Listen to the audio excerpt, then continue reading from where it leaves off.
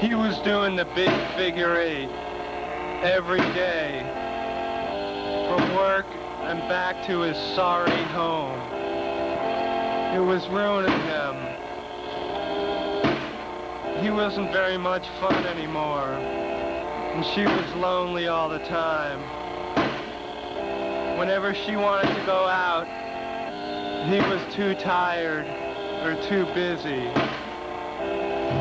Then one day they were having a big argument.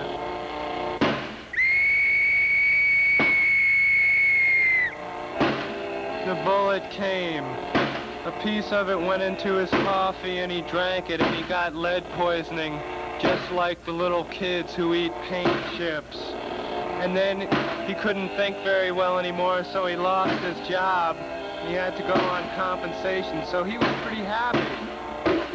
And then a piece went into his wife's head and went into her pleasure center, and she felt happy all the time, full of joy.